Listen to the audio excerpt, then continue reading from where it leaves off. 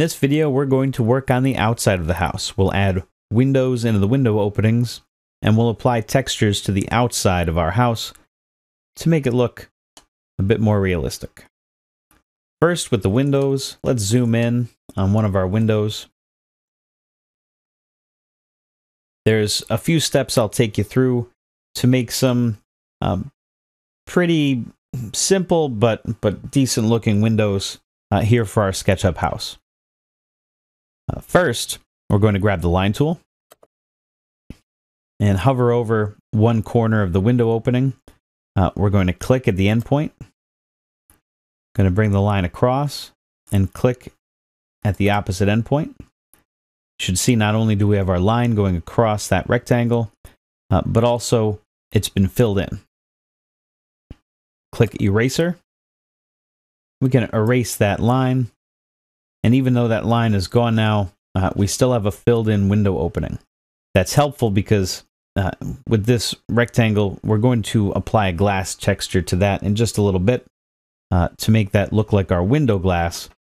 But we've got a couple of other steps before we can do that to make a window that looks a little nicer. So next step, at the push-pull tool, find the offset tool and click it. Hover over the inside of this rectangle, and we're going to click and hold that mouse button down and start dragging out beyond the edge of that rectangle so that we're making a new rectangle that's larger. You can let that go, but we're going to type in 3 quotation mark and enter on the keyboard. And now we've made a rectangle offset from the first rectangle and 3 inches away. This will be the trim that goes around the window. I also want to add in a rectangle here in the middle that'll be sort of our divide between the top half of the window and the bottom half. To do that, I'd like to use some guidelines. And in a previous video, we turned off our guides. So I'm going to click on Display. I'm going to turn guides back on by checking this box. Then we can close this panel. Now that we see the guides, I'll grab the tape measure tool. And first, I want a guideline halfway up this window. So we'll hover over the bottom edge of the window opening right here. It highlights red, says on edge. I'm going to click. As I come up here, I could type in the exact measurement, but since I know I want it to be right in the middle, I'm going to hover over this vertical line until I find the midpoint and click there.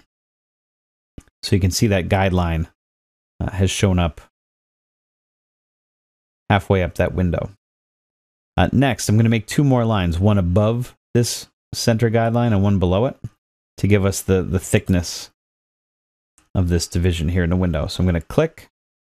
I'm going to start dragging my tape measure tool up a bit. I'm going to type in 1 quotation, enter, to get a line 1 inch above that center line. I'm going to click, start dragging down along the blue axis. 1 quotation mark, enter. You'll see now I have my 3 guidelines there. Okay, click the rectangle tool. And we'll just draw a quick rectangle from one corner intersection. I'll click. To the opposite corner intersection, and I'll click. And I think we're in pretty good shape there. All right, back to offset, we're going to grab the push-pull tool. So click push-pull. There we go. I'm going to highlights. I'll click. Start pulling this way. And I don't want this to go very far, so let's just type in a half, right? 0.5, quotation, enter. And that just gives it a little bit of depth, a little bit of definition away from the wall. And we could do the same for this middle rectangle, where I'll just use that trick where I'll click on my rectangle, and then I'll bring my push-pull tool over here and click on this face, and that'll just sort of bring it up even. For this, we'll just sort of make them even.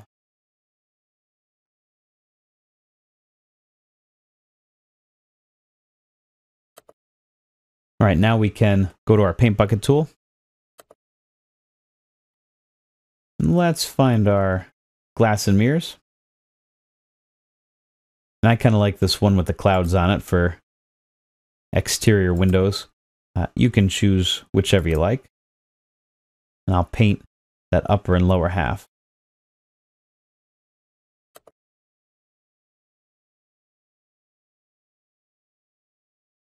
Okay, with that, there's a pretty simple but pretty good looking window for our house model. I'm pleased with that. We can copy those same steps on all of the windows of the house, and that will finish those up. But for now, I'll call it done with this one example and turn off my guides so that those aren't cluttering up the view. Now we got a little bit of a better idea of how this looks. Okay, lastly here, let's take a look at our paint bucket tool again.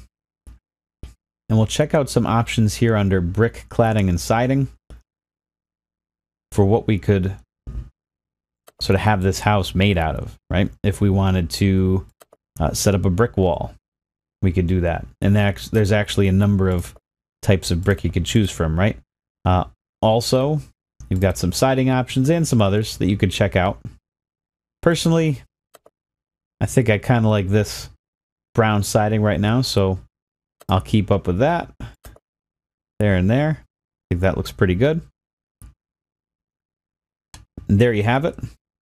That is the quick way to make windows and to set up our house exterior. All right. Good work. See you in the next video.